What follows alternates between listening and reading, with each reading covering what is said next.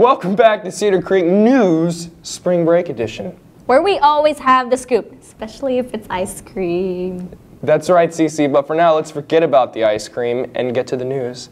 First up, we have theater arts. Sarah Bloodworth and Jared Demyville spoke to members of the theater arts department on what they do in class and on some of the upcoming competitions. No husbands at your age.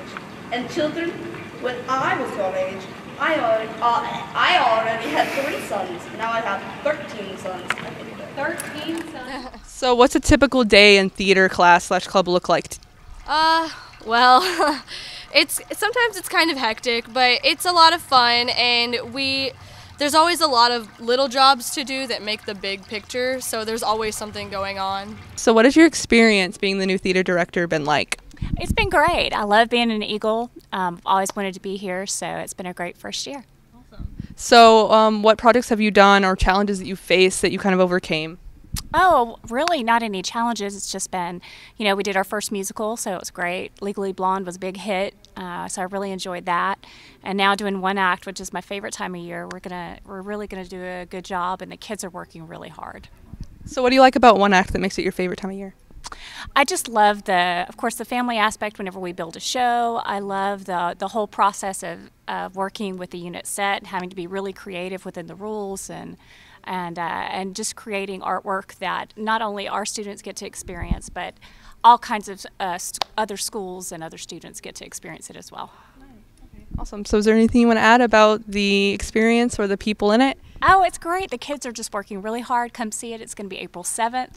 Will be our public performance. And yeah, it's great. Really proud of the kids. My favorite experience in theater would have to be the one-act play process. There's just so much that goes into it. It's fun to see a show and then make that show your own and then put it on stage as a competition. Show the other schools really what you're made out of. Well, that sure seems entertaining. Next up, we stopped by with a choir and they spoke about their accomplishments, future plans, and what it takes to be a part of the choir.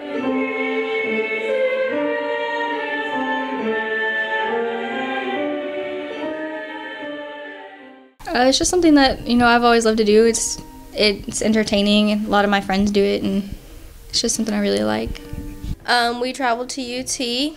We compete against hundreds and hundreds of different people, including instruments and whatever, for the UIL competition we're going to now. And last year I got the Outstanding Performer Award, and that's only given to 200 out of thousands of kids. And that's a great experience for me.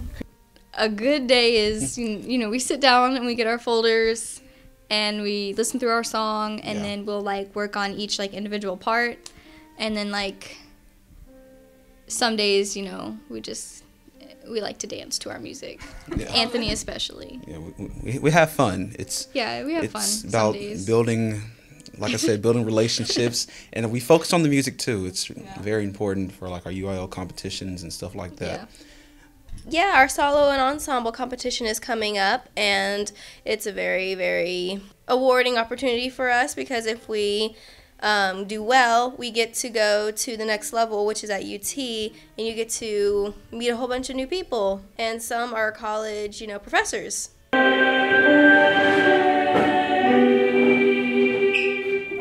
Cece, I could be in choir. I can sing. I wouldn't live to tell the tale. Last week, we had students from the audio-video production class from Wynn High School in Eagle Pass who came to formally invite us and provide us with information about their upcoming Frontera Film Festival. Sport video. Video audio compilation sport action. On Monday, March 2nd, students from Wynn High School in Eagle Pass, Texas paid to visit the CCH audio-video production and animation classes to formally invite our students to participate in the Frontera Film Festival. These people and putting together this presentation that we have for you. A little bit about Mr. Jesse Fuentes and his students gave us insight on the information we need in order to submit videos to his film festival. They also performed for the audience. Students from both schools were able to network and share their experiences in video production. Reporting for Cedar Creek News, this is Autumn Turnley. From both schools are also exhibiting It was exciting meeting all of them and hearing about their different categories. Your next segment also has some different categories, right? You bet it does. Next up, some upcoming movies, and me and Calix got a few interviews from people who told us some movies that they're looking forward to. On the top right here, hopefully you can see this, is Jason Momoa as Aquaman and Batman v Superman: Dawn of Justice. Still, does that title sound like it's a sci-fi movie? So unless you've been homeless and living underneath a rock for the past month,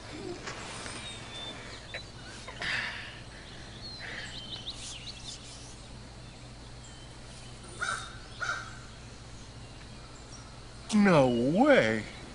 Hey Rick, check this out!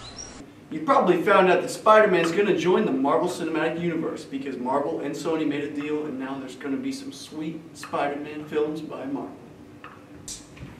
Anyway, what this deal does is Spider-Man's getting his own movie on July 28, 2017, but he's going to be in a Marvel movie before then, which means he's probably going to be in Captain America Civil War, which he played a big role in the comics. Most of us, other than a few pesky nitpickers, are excited for this deal.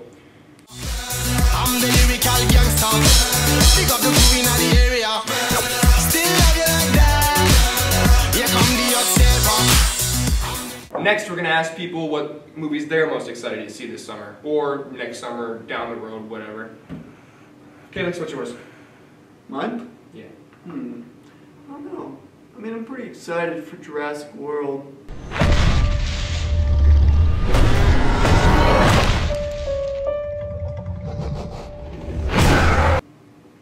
Still waiting for Jaws 19, though.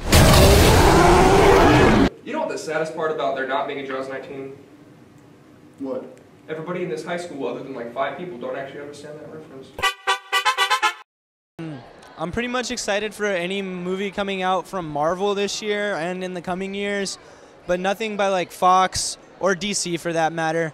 I'd have to say that the movie that I'm looking forward to coming out pretty soon is Star Wars.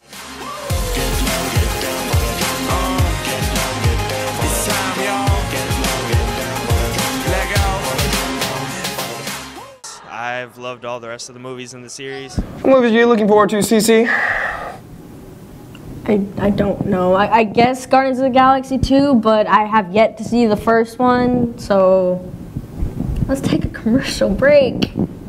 I don't understand. How do you know you like the first one? Sorry. Coming up next on Cedar Creek News. This week's weather and more school news. Right after this commercial break. We'll be right back.